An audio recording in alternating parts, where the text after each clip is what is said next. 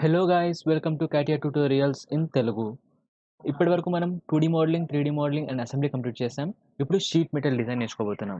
So sheet metal డిజైన్కి part డిజైన్కి difference ఏంటి అంటే మనం షీట్ మెటల్ డిజైన్లో ముందే పారామీటర్స్ అనేవి మనం డిఫైన్ చేసేస్తాం. సో మనం తర్వాత గీసే ప్రతి ప్రొఫైల్ కూడా సేమ్ పారామీటర్స్ తోటి మనకి డెవలప్ అవుతుంది అనమాట. సో మనం షీట్ మెటల్ని యూస్ చేసి ఎలాంటి మోడల్స్ క్రియేట్ చేయొచ్చు అంటే ఇక్కడ మీరు చూడొచ్చు ఇలాంటివి రోజు చూసే బీరువాలు అంటే ఈక్వల్ థిక్నెస్తో ఉన్న షీట్స్ని మనం అండ్ కంప్యూటర్ కాంపోనెంట్స్ యొక్క పార్ట్స్, వాటి ఫ్రేమ్స్, యూపీఎస్ యొక్క పార్ట్స్ ఇలాంటి మోడల్స్ మనం డిజైన్ చేయొచ్చు అనమాట షీట్ మెటల్ని యూస్ చేసుకొని. సో నెక్స్ట్ అది మనం ఎక్కడ ఓపెన్ చేస్తాము అంటే సో స్టార్ట్లో మెకానికల్ డిజైన్, ఇందులో generative sheet metal design. Same మనం పార్ట్ నేమ్ రాసుకొని క్లిక్ చేసుకుంటాం. Okay fine. ఇది షీట్ మెటల్ డిజైన్ ఒక ఇంటర్ఫేస్. సో ఇక్కడ మనం ఫస్ట్ ఇంటర్ఫేస్ ఓపెన్ అయిన వెంటనే ఫస్ట్ మనం చేయాల్సింది ఏంటి అంటే పారామీటర్స్ మెన్షన్ చేసుకోవడమే. షీట్ మెటల్ పారామీటర్స్ అని ఒక ఐకాన్ కనిపిస్తుంది, దానిపైన క్లిక్ చేయండి. క్లిక్ చేసిన వెంటనే ఇక్కడ థిక్నెస్, డిఫాల్ట్ బెండ్ రేడియస్ అనేది ఇక్కడ కనిపిస్తుంది. థిక్నెస్ మనం మెన్షన్ చేసుకొని దాన్ని తగ్గ రేడియస్ కూడా మెన్షన్ చేసుకోవచ్చు. ఈ రెండు పారామీటర్స్ మనం ముందే డిఫాల్ట్గా మెన్షన్ చేయాల్సి ఉంటుంది. ఎందుకంటే ఇక్కడ మెన్షన్ చేసిన తర్వాత మీరు గీసిన ప్రొఫైల్ అండ్ దాని ఇంప్లిమెంటేషన్ మొత్తం అంతా ఈ థిక్నెస్ పైన బేస్ అయి ఉంటుంది. సో కంప్లీట్ బాడీ ఏ థిక్నెస్ ఉంటుందో ఆ మెజర్మెంట్ మీకు తెలుసుంటే కంపల్సరీగా ఇక్కడ ఫస్ట్లో మెన్షన్ చేసుకోవాలి. Click on okay. ఇప్పుడు మనం షీట్ మెటల్ డిజైన్ స్టార్ట్ చేయడానికి రెడీ ఉందన్నమాట ఇంటర్ఫేస్. సో మనకి ఇక్కడ చాలా టూల్స్ అవైలబుల్ ఉన్నాయి అండ్ ఇక్కడ ఉన్న ఈ టూల్స్ అన్ని అవైలబుల్ ఉన్నాయి. సో అన్ని టూల్స్ని మనము డిఫరెంట్గా ఎలా వర్క్ చేస్తుంది అని మనం ఇంప్లిమెంట్ చేసి నెక్స్ట్ ఫర్దర్ వీడియోస్లో చూద్దాం. సో ఫస్ట్ మనం వాల్స్ అనే ఈ టూల్ బార్ గురించి నేర్చుకుందాం ఫస్ట్ ఇందులో. సో ఫైన్, వాల్స్ అనే టూల్ బార్ ఇక్కడ ఉంది. సో ఏదైనా మనం ఇంప్లిమెంట్ చేయాలంటే కంపల్సరీ మనకు కావాల్సింది ఒక ప్రొఫైల్ గీసుకోవడానికి ఒక ప్లేన్ పెన్ క్లిక్ చేసుకొని స్కెచ్ అనే ఆప్షన్ క్లిక్ చేయాలి.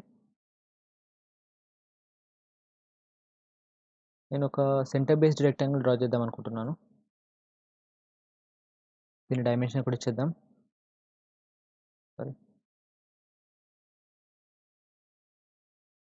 ఇది 100,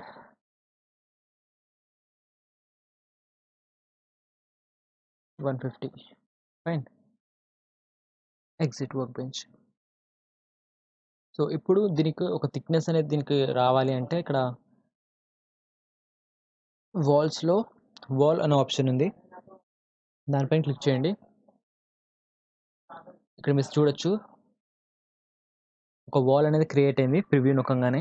అండ్ మీరు ఇంకొకటి గమనించినట్టయితే వాల్ డెఫినేషన్లో మీరు ఎక్కడ కూడా మీరు థిక్నెస్ డైమెన్షన్ మెన్షన్ చేయడానికి ఆప్షన్ కనిపించదు, ఎందుకంటే డిఫాల్ట్గా మన పారామీటర్స్ ముందే మెన్షన్ చేసేసాం కాబట్టి.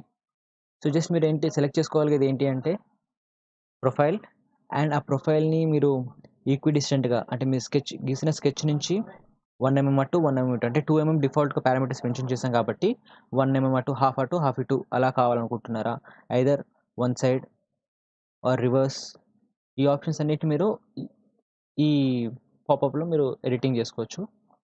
And click on okay. Fine, ఇప్పుడు నాకు ఒక మెటల్ షీట్ అనేది వచ్చేసింది రెక్టాంగులర్ది. So next option wall on edge. So ఎడ్జెస్ని base చేసుకొని మనం వాల్ ఎలా క్రియేట్ చేసుకోవాలి అని అంటే ఈ ఆప్షన్ యూస్ చేసుకొని క్రియేట్ చేసుకోవచ్చు. ఈ ఎడ్జెస్లో నేను కింద లైన్ని సెలెక్ట్ చేసుకుంటున్నాను. సో డిఫాల్ట్గా కింద మనం ఏ సైడ్ అయితే మనము లైన్ సెలెక్ట్ చేసుకుంటామో ఆ సైడ్ నుంచి డిఫాల్ట్గా ఒక వాల్ అనేది క్రియేట్ అయిపోతుంది. ఇక్కడ చూడొచ్చు మీరు. దాన్ని రివర్స్ చేసుకుంటాను అండ్ ఇక్కడ హైట్ మెన్షన్ చేసుకోవడానికి మనకు హైట్ ఆప్షన్ ఉంది, 50 mm మెన్షన్ చేస్తాను. అండ్ మీరు ఏదైనా పర్టికులర్ యాంగిల్ ఇవ్వాలి అనుకుంటే 0 to 180 degreesలో ఇక్కడ మీరు యాంగిల్ మెన్షన్ చేసుకోవచ్చు. ఒకవేళ మీరు ఇంకా మోర్ దెన్ 180 కావాలనుకుంటే మీరు రివర్స్ చేసుకొని 0 to 180 తీసుకోవచ్చు యాంగిల్. సో ఇప్పుడు ప్రస్తుతానికి 90 degrees ఉంచేస్తున్నాను, శాంపుల్ కోసం చూపిస్తాను. 80 వద్దు, ఒక 130 ప్రివ్యూ. ఇలా మనం ఒక యాంగిల్లో మనం క్రియేట్ చేసుకోవచ్చు. ప్రస్తుతానికి 90 degrees పెట్టేసి ప్రివ్యూ నొక్కాను. అండ్ ఇక్కడ మీరు ఒకటి ఆప్షన్ మర్చిపోయాను, ఇక్కడ హైట్ పక్కన డిఫరెంట్ టైప్స్ ఆఫ్ హైట్స్ ఉన్నాయన్నమాట. అంటే మీరు ఎక్కడి నుంచి హైట్ కన్సిడర్ చేయాలనుకుంటున్నారు అనేది. ఫ్రమ్ ది టాప్ బాటమ్ నుంచి టాప్ దాకానా, ఐదర్ ఈ ఫేజ్ నుంచి టాప్ దాకానా, లేకపోతే ఓన్లీ బెంట్ తర్వాత రేడియస్ తర్వాత నుంచి మీకు కావాల్సిన డైమెన్షనా?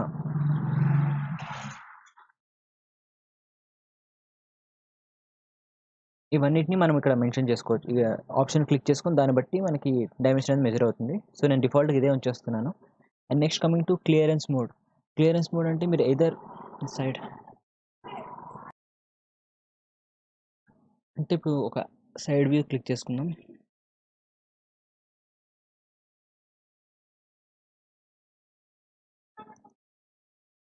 ఓకే, ఇప్పుడు మీకు క్లియర్గా అర్థమవుతుంది. సో ఇక్కడ మోనో డైరెక్షనల్ అనే ఆప్షన్ క్లిక్ చేసుకొని ఒక 10 mm అనేది నేను ఇస్తున్నాను. చూడండి ఏమవుతుందో. అంటే మనం గీసిన 150 mm లెంత్లో ఉన్న రెక్టాంగిల్ నుంచి ఒక 10 mm ఎక్స్ట్రా తీసుకొని అక్కడి నుంచి మనకి కర్వ్ అనేది యాడ్ అయింది. సో ఇలా మోనో డైరెక్షనల్ అయితే బై డైరెక్షనల్ మనం మెన్షన్ చేసుకొని టూ సైడ్స్ మనం ఇది ఎక్స్ట్రా అనేది మనం బెండ్ కోసం ప్రొవైడ్ చేసుకోవచ్చు. సో ఇక్కడ నాకు క్లియరెన్స్ ఏం అవసరం లేదు. సో నో క్లియరెన్స్ అని సెలెక్ట్ చేసుకుంటున్నాను. అండ్ నెక్స్ట్ వచ్చేసి రివర్స్ పొజిషన్ మీరు ఆల్రెడీ చూసారు. అండ్ ఇక్కడ invert material side. Invert material side అంటే మనకి ఉన్నప్పుడు 150 mm లెంత్ మనకి ఇక్కడ ఉంది. మీకు ఐడియా ఉంది 150 mm లెంత్ ఉంది. సో 150 mm లెంత్లో ఈ బెంట్ రేడియస్ వచ్చేసి మనకి 4 mm. సో 150లోంచి ప్లస్ 2 mm మాత్రమే కన్సిడర్ చేసుకొని ఎక్స్ట్రా 2 mm మనకి ఇటు సైడ్ అవుట్ సైడ్ వచ్చింది. అంటే ఇది కంప్లీట్గా అవుట్ సైడ్ ఉంది. ఇన్వర్ట్ మెటీరియల్ ఇన్సైడ్ అని కొట్టగానే కంప్లీట్గా ఇన్సైడ్లో వచ్చేస్తుంది. అంటే మనకు టోటల్ లెంత్ కూడా 150 mm లోపలే బెంట్ కూడా కన్సిడర్ అయ్యి వస్తుంది అనమాట. సో దానికోసం ఇన్వర్ట్ మెటీరియల్ సైడ్ అనే ఆప్షన్ క్లిక్ చేసుకోవచ్చు. అండ్ నెక్స్ట్ వచ్చేసి బెంట్ వితౌట్ బెంట్. ఇది కూడా ఆప్షన్ క్లిక్ చూడండి. వితౌట్ బెండ్ అయితే డైరెక్ట్ వచ్చేస్తుంది. విత్ బెండ్ అయితే డిఫాల్ట్గా 4 mm రేడియస్ తోటి మనకి ఇక్కడ ఫామ్ అవుతుంది. ప్రస్తుతానికి నేను సో ఓకే విత్ బెండ్ ఉంచుదాం. అండ్ నెక్స్ట్ వచ్చేసి ఇక్కడ ఎక్స్ట్రీమిటీస్ అంటే ఇప్పుడు నాకు ఈ వాల్ నాకు ఇంత ఇప్పుడు ఎక్స్ట్రా నాకు ఒక 10 mm కావాలనుకుందాం. ఫర్ లెఫ్ట్ హ్యాండ్ నుంచి 10 mm రివ్యూ. ఇప్పుడు మనం ఉన్న మోడల్ నుంచి 10 mm ఎక్స్ట్రా వచ్చిందనమాట లైన్. లేదు నాకు పర్టికులర్ యాంగిల్ సెంటర్ నుంచి 10 mm నాకు కావాలి అనుకుంటే లెఫ్ట్ లిమిట్ సెలెక్ట్ చేసుకొని సెంటర్ నుంచి 10 mm అనేది క్రియేట్ అయింది. సేమ్ ఇలాగే సేమ్ రిఫరెన్స్ రైట్ రైట్ కూడా ఒక 10 mm తీసుకొని ప్రివ్యూ. లెఫ్ట్ నుంచి 10, రైట్ నుంచి 10. ఇలా మనము పర్టికులర్ లిమిటేషన్లో మనం దీన్ని కన్సిడర్ చేయాలనుకుంటే ఈ ఎక్స్ట్రీమిటీస్ అనే ఆప్షన్ యూస్ చేసుకొని ఇందులో మనం డైమెన్షన్స్ మెన్షన్ చేసుకొని మనం దీన్ని ఇలా వాల్ని క్రియేట్ చేసుకోవచ్చు. సో ఇప్పుడు నాకు ఎక్స్ట్రీమిటీస్ ఏమొద్దు, క్యాన్సల్. సో వాల్ అండ్ ఎడ్జ్లోనే మనకు ఇంకొక ఆప్షన్ కూడా ఉంది. ఒకేసారి మనం అన్ని వాల్స్ని అన్ని సైడ్స్ని క్లియర్గా మనము ఒకేసారి సెలెక్ట్ చేసేసుకోవచ్చు. Wall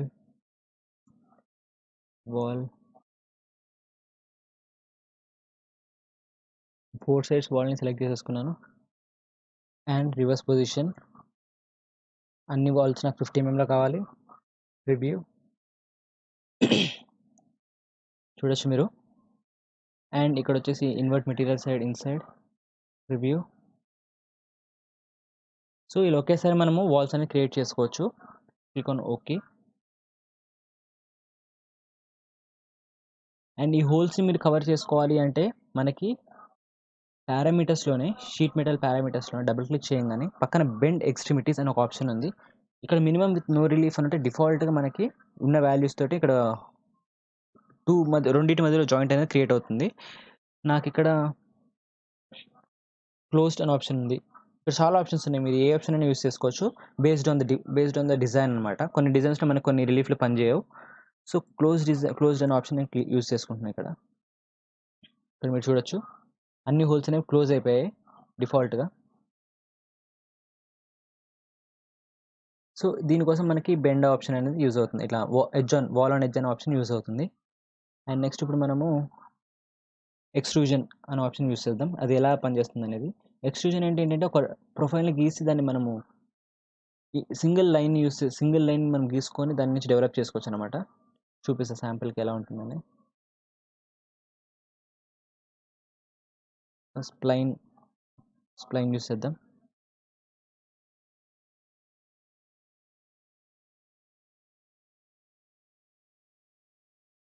okay. ఒక స్ప్లైన్ యూజ్ చేసుకున్నా.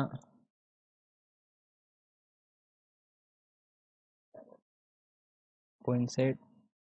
ఓకే. Exit work bench. ఇప్పుడు నాకు ఒక స్ప్లైన్ అనేది క్రియేట్ అయింది.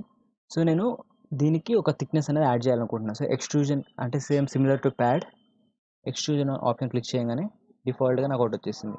సో మిర్రర్ ఎక్స్టెంట్ అంటే ఈక్వల్ డిస్టెన్స్ తోటి మనకు క్రియేట్ అవుతుంది. చూద్దాం ఎలా క్రియేట్ అవుతుంది ప్రివ్యూ.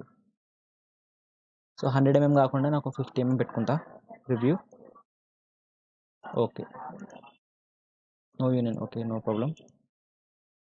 సో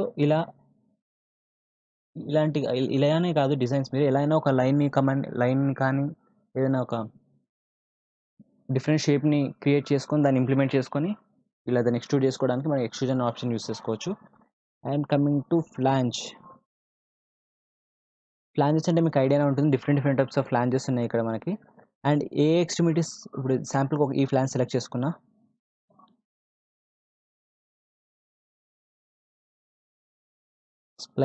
స్ప్లైన్ అంటే ఏదో ఒక ఎడ్జ్ సెలెక్ట్ చేసుకోవాలి.